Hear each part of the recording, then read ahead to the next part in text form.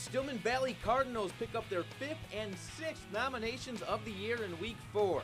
First, it's Nate Bond taking the option 58 yards for the score. Bond carried the ball just 4 times Friday for 202 yards and 4 TDs. Bond's teammate Brandon Schwangels takes the second play, going 35 yards for the touchdown. He carried the ball twice for 93 yards in the score as the Cards improved to 4-0. Our third nominee goes to Chase Robinson and Ryan Masters. Pressure coming. Robinson tucks it, throws over the middle. Got him in. Ryan Masters at the 5. Touchdown, Indians. Another 4-0 team checks in with play number 4.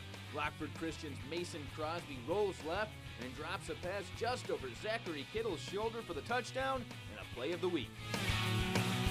Our final play is a combination of grace and power from Harlem's Miles Hembrow.